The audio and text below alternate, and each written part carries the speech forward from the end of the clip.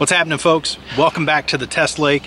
Tonight we have, gosh, probably every bit of 90 degrees it seems like. Yeah. And sunny, 100% humidity. Yeah, sunny, not a cloud in the sky. Fantastic night. So tonight we're actually throwing some top water, and we have this. This is the Lunkerhunt Yappa frog. Now the Lunkerhunt Yappa frog, what it is a hollow body frog with the mouth of a jitterbug. Doesn't really give me much for a description. It says catch big fish, walks on the retrieve.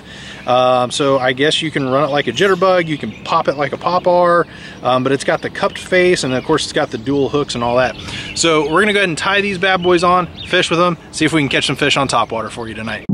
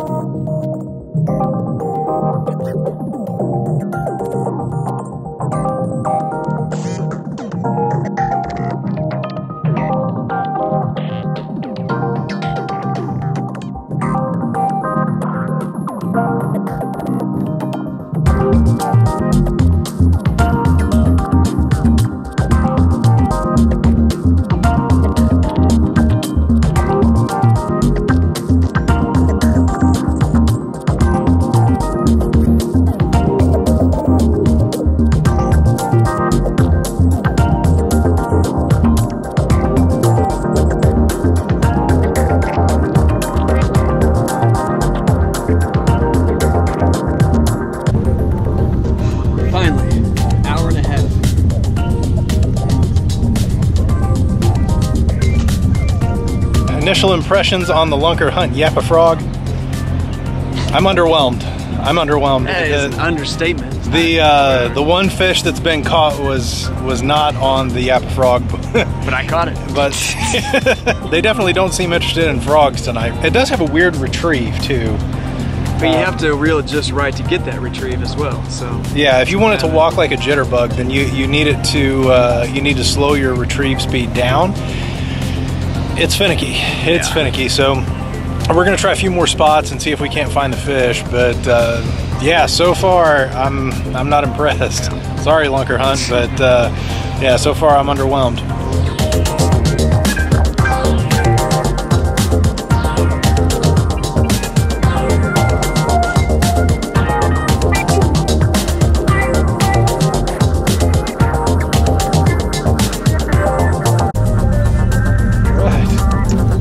Fish number one on the Yappa frog. How about it? It's not super big, but I mean he hit it as soon as it hit the water, so I'll take it. Good.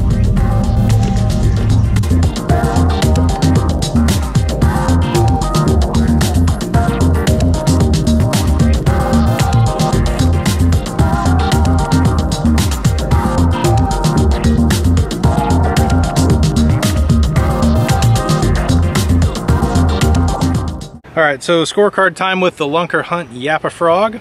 Category 1 is price. Is it priced well in comparison to other products of similar nature and purpose? For all intents and purposes, this is a hollow body frog. It's priced at $7.99 each. That seems, I mean, I guess for a hollow body frog, that's probably just a touch on the high side. I'm actually going to go with 7 out of 10 on that for the price. So 7 out of 10 for me on the Lunkerhunt Yappa frog. What about you? I'm gonna go one lower. I'm gonna go with a 6 on that one. A lot of the pricing, when I screw off pricing, it kind of depends on if we catch any fish or not. And since I really didn't catch any fish with it, I don't think it's worth the price. So I'm sticking with a 6 on that one. Next up is function. Did it perform the way that it was supposed to perform? So actually on the package, you'll see the diagrams that are drawn. It indicates that it's supposed to run similar to a jitterbug.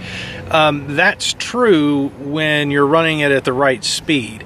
Most times I was only able to get any sort of splashing or commotion action out of it when I was running it more like a popar. To actually get the function that it's advertised to have, it's kind of delicate. So for me, I'm going to go with another 7 on the function because you can do it.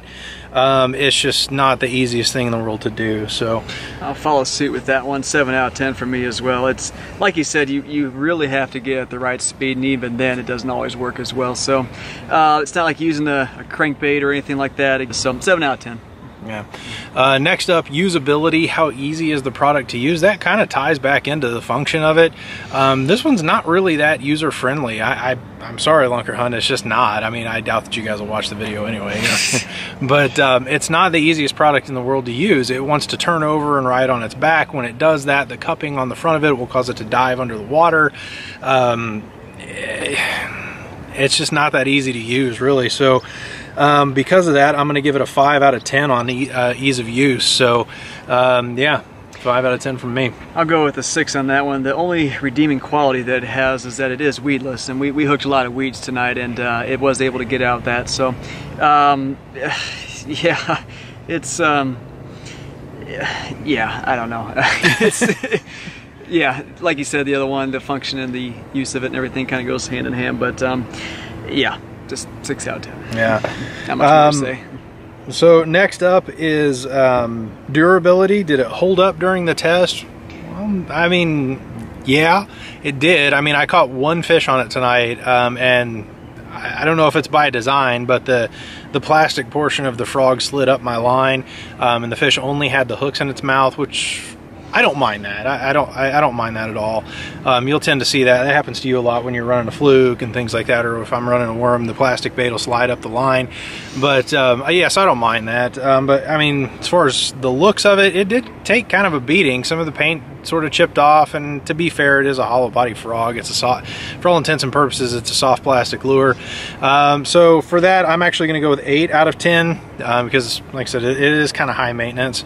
But 8 out of 10 on durability for me. What about you? I'm going to go with the 8 out of 10 that one as well. I mean, I didn't catch many fish on it. I don't think I caught any fish on it tonight, but I did catch a few docks and a few seawalls on there, and it didn't really do too much damage. But for $7.99, I mean, it better hold up. So 8 out of 10. All right. Last but not least, effectiveness. Obviously, with a name like Lunkerhunt, you would expect that it's a bass lure, right? So I did catch a bass with it. It didn't perform the way I expected it to perform. So all things collectively, I mean, I did catch a bass with it, so I'm going to give that, I'm actually going to go with 7 out of 10 on effectiveness. Maybe it's the conditions today. I doubt it. I don't know how it could be any more perfect out here. I mean, we're overcast now. The water's calm. I don't know how it could be any more perfect as far as conditions for a topwater frog, but yeah, so 7 out of 10 from me on effectiveness for sure. Well, I didn't catch any fish on that, so I'm gonna go with a 5 out of 10. I mean, I had some had some hook sets, a couple bass on there. They were decent sized ones, but I mean, nothing in the boat. So yeah, I'm sorry, I just wasn't as good as I hoped it would be, especially for that price. So 5 out of 10. What we do from here is to get the official score for it. We take our 2 total scores combined. Each of us are able to award as many as 50 points. I'm awarding 34 out of 50 possible points.